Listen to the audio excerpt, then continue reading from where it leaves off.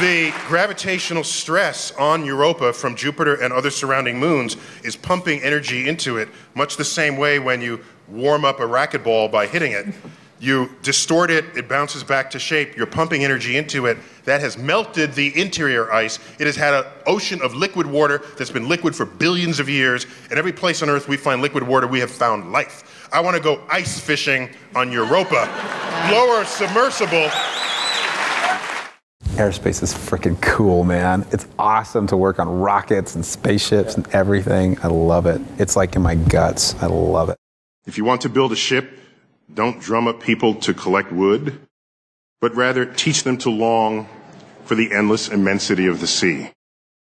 This was O'Neill's vision back in the 70s. We all knew we needed energy, and solar energy sure seemed great. This like really affected the way I thought. I was like, yeah, sign me up for this.